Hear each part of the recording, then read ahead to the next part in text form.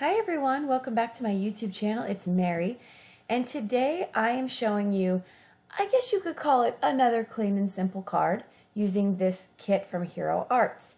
Now I had to make a bunch of thank you cards and my daughter helped me, so we found a design that we can work with together, and this is what we came up with. So I'm starting off by taking my Neenah 80-pound paper, and I am just using the 3 colors that came in the kit. Now for this card, I would have to say I think everything is from the kit in the card. So normally I have to use 1 or 2 elements outside, but this one, I'm pretty sure the whole thing is from the kit. So I am coloring up all of these cards. Now in the video right here, I'm showing you just a few, but in total we made 15 cards.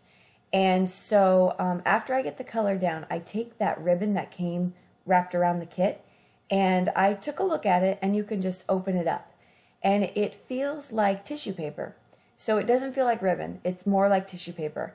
And so, a side note, pardon my robe, I tend to craft at 4:30, 5:30 in the morning, and it's chilly downstairs, and so that is why I'm wearing a robe. Sorry about that.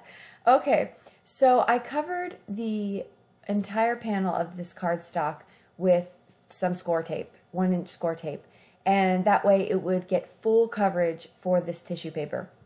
I didn't want anything popping up or any bends anywhere, and so that's why I did that. And so I'm just going to cut that down, and then I'm going to take 2 different size hearts, and I'm going to cut all in that paper. Just get as many. Look at all these hearts I got. So as many hearts as I can. Some of them even are two-toned with both of the black and white and orange and black. So that's what I did. Very easy. Here's a close-up of how they came out. And they came out really, really pretty. Okay, so now it's moving on to the stamping for all the cards. And I'm only going to show you one step of each card at this point. I think that's why the video is so short. Did not take long to mass produce these, but for video purposes, I'm just not going to show every single part.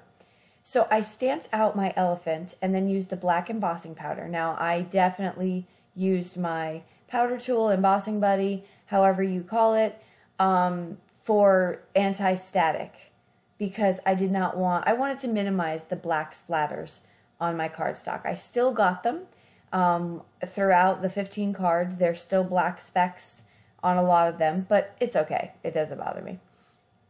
So now I've taken some, for this card, this set of cards, I've taken some Onyx black ink, and nope, that's not Onyx. Is that Onyx? Yeah, VersaFine. And I stamped out huge thanks on there. You can see my mistake on the other side of this paper. We were practicing how we were going to get the angle of our swiping. And then I've backed this set of cards on a black mat. That is not how I backed all of them.